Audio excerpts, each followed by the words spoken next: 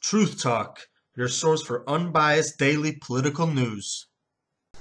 What's going on, YouTube? Today I want to show you guys a clip of Rob Reiner talking about Donald Trump, and specifically the media's role in Donald Trump's rise. Rob Reiner is a filmmaker, if you guys didn't know. He's on the show Morning Joe in this clip, again talking about Donald Trump and particularly the media's role in his rise. He's arguing that it helped him, obviously.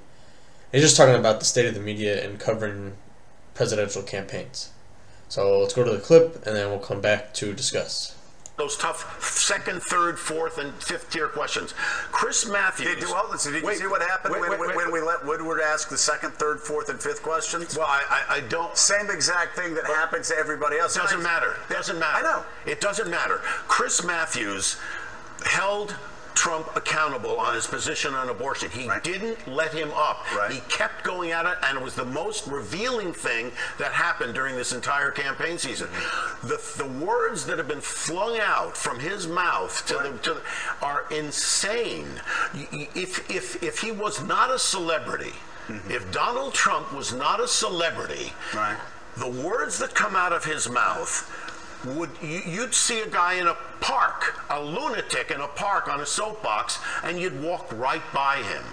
But the fact that he is a celebrity, all of a sudden, we're all interested. And, you know, I love Steve Kornacki. I love the guys that work on you. Alright, so we're back from watching the clip. And as you guys saw, Rob Reiner is talking about the state of the media and covering presidential elections and Donald Trump. And he critiques certain people in the media, and I think Rob Reiner is making some valid points here.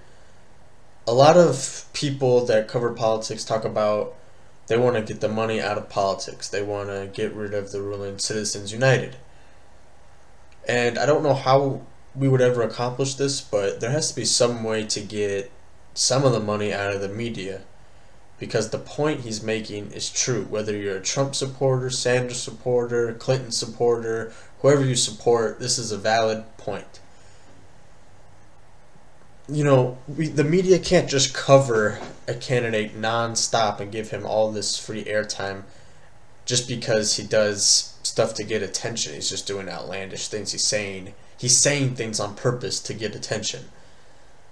The media is covering that because it's going to get a lot of views. Oh my God, Donald Trump just said, you know, whatever he's saying, you know, Marco Rubio is his jackass, and they'll cover it. But that's not really a news story. Their function is to report on news around the world. If Donald Trump makes a significant speech, or he's at a campaign rally, or whatever the case may be, something that's newsworthy, they should cover it, but they shouldn't just cover anything that he does that's at all controversial, because he's doing all these controversial things to get media attention. And I think everybody with, you know, half a brain knows that. And this isn't a critique of Donald Trump.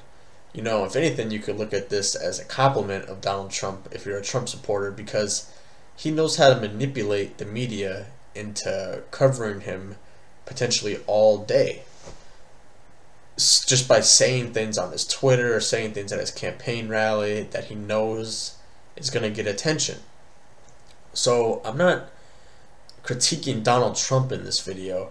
I'm more critiquing the media, because the media is falling for Donald Trump's manipulation to get them to cover him all day. So that's the point that Rob Reiner is making. I think it's a good point again, and you know, like I said, I don't know how you start to tackle a problem like this, because cable news is in it to make money. You know, they're a for-profit news corporation, Fox News, CNN, MSNBC. They're trying to get as many viewers as they can to make as much money as possible. So I don't know how you tackle the news covering things that aren't necessarily newsworthy just to get ratings, but it is a valid point, and I think we need more reporters out there that just cover things that are newsworthy instead of covering things that aren't, and they're just covering things just to get ratings. You know, some honest journalists out there, which, you know, is probably close to extinct at this point, but I think we need more of them, and especially in the general election with Clinton and Trump, because I don't want all day to be on the news channels. Trump said this about Clinton, and Clinton said this about Trump, and vice versa, and da da da da, and over and over and over again. I don't want it to be all day that, you know, if they're making an important speech, if they're speaking to a large number of supporters, yeah, cover that. That's newsworthy. When they debate each other, obviously cover that. Cover the analysis of the debates, cover all that. But I hope that they don't cover insults going back and forth, and I really hope that both candidates don't get, you know, do that. I hope they don't insult each other every day, multiple times a day. Personal insults. They can disagree on policy, which they should, and they should debate policy, but again, I hope they don't get in the mud, so to speak, and sling mud at each other every day and insult each other. So let me know what you guys think. Do you guys think the media has been covering the presidential election fairly? Do you think Trump has been effective in his manipulation of the media covering him? Let me know what you guys think.